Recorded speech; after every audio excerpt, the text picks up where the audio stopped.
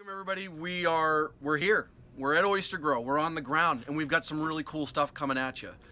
We've been listening, and we're gonna go talk with Steen, and we're gonna see we got a big unveiling, a big thing coming in new floats for our system. So without further ado, what we want to do, we want to get to the meat and the potatoes. We want to ask some questions. We want to find out what's different, what's going on. So let's go do that. Oh, exciting days indeed. So what have we been doing? Over the last 18 months, we've been reaching out, visiting. We've been to Iceland, we've been all over the US, we've been to the UK, we've been talking to people in Germany, and really talking to people who are established using OysterGro, and talking to people who are looking to get started into it, and really ask them what they're looking for from the optimum system.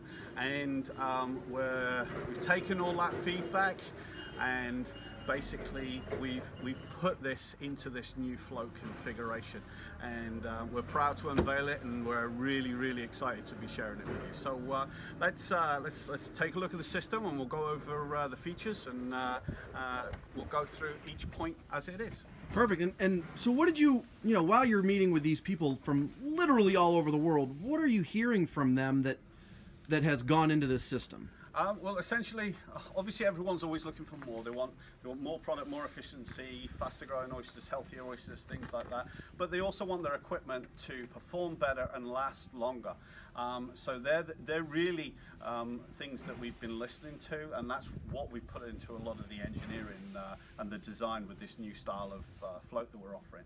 The float itself is called the OysterGro HighFlo.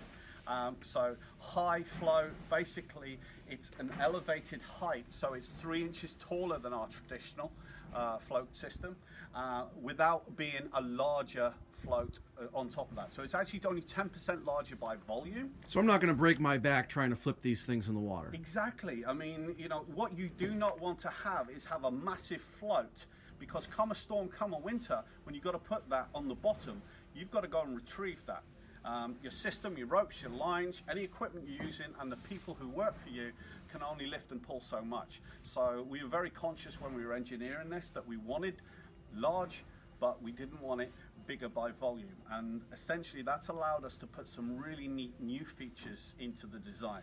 So let's start with looking at it on the side.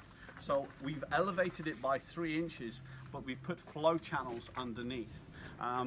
This is now going to give you a much more even feeding to your actual oysters. Your oysters in the top bags are getting as much water flowing through as they would as if they're in the bottom. To show you exactly how we've done that, essentially what we've done is we've created an hourglass form. So as the water's flowing into the side, basically it's being accelerated through the center, and means you're getting all the nutrient, you're getting all the water flow that you need running across those top bags. Thus, you're feeding those oysters quicker and better than you would with any conventional system. The other thing that we've done, if you look at the float itself, it's all smoothed out. It's very much hull-like. We've designed that with in mind. Two things. Basically, if it gets hit, if there's a corner, if there's an edge, that's going to give you potential damage. With this design, there are no corners or edges. Everything's smoothed down.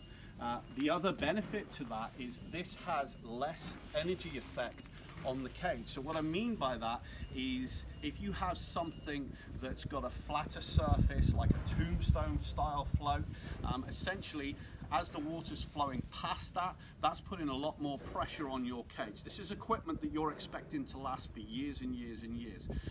So this design mitigates that, reduces the amount of effect of water flow will have on any of your equipment.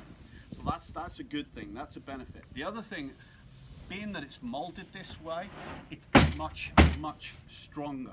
Oh, but it must be way heavier then. No, it's not way heavier. I mean, again, we're not looking for people to be able to be weightlifters. We're looking for regular people to be able to use the equipment.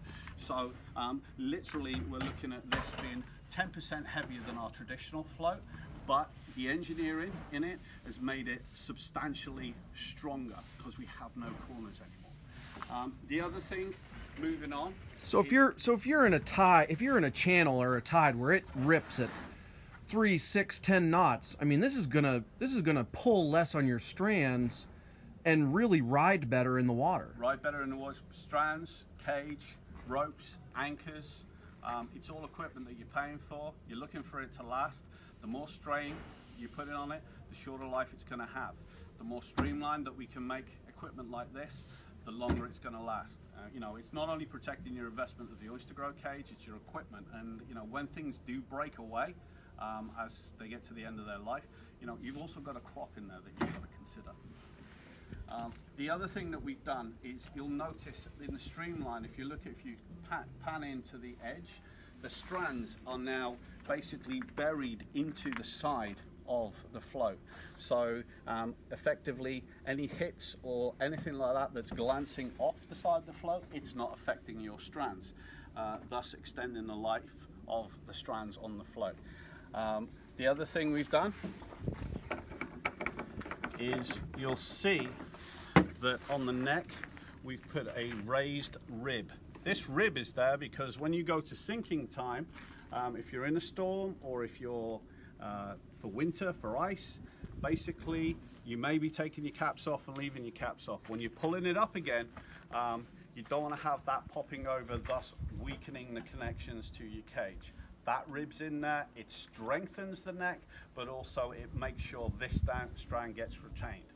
So we have higher elevation for your drying, so in your rougher water, you've got more clearance on the water, thus you can basically get a better drying. We have better flow through the cage, so better flow means better feed, and it's a streamlined design that's basically massively reducing the amount of energy that's being put through your cage. So again, coming back to where we started, we were listening to what you were looking for. You were looking to protect your strands, you were looking to get better feed through the cage, you were looking for something that basically gave you a little bit more elevation for the guys who are in rougher water. This covers all of that, and on top of that, we've engineered it in a way that it is the strongest float available on the market. So that's our new HighFlo, and we're really excited to be sharing it with you today. That's awesome, see. I mean, we're ready to get it out on the water and really give this a whirl, because I think that, like you said, you know, we've listened to folks that you know, there have been some great suggestions, there have been some not so great suggestions. So what we've done is, really, it looks like you've taken the best of everything and kind of the points that have always been hit on and developed, you know, in their thoughts. So I think it's going to be exciting. I mean, me personally, I cover Maine to Virginia, and you know, are with Frank Roberts down at Lady Island Oysters in South Carolina, and Doug Ankerson down at Double D Oyster Ranch. John Labatt in the UK now. You know, I think that this is going to be something that it retains the look and continuity of what a float is going to look like on their farm. So it shouldn't be a big ordeal in lease decisions. You know, same cap. It's really a great upgrade to what you're looking for as you look for new waters. Yep. And just lastly, something to share. For those guys who want to be in a more of a low profile area, this product will be available in the stealth option as well. So we are still the only manufacturer who produce a stealth variant, and obviously this is going to be available as stealth. Beautiful. Steen, thank you very much for taking some time out of your morning to show this to us. We're looking forward to getting in some folks' hands to hear real feedback on their suggestions. Yep, please give me your comments. We're looking, and anyone who's in our vicinity wants to come and check it out, put their hands on it, come on in. You're more than welcome. Beautiful. Like, share it. Please let us know, you know, in the comments below what you think. Look forward to meeting with you. Bye.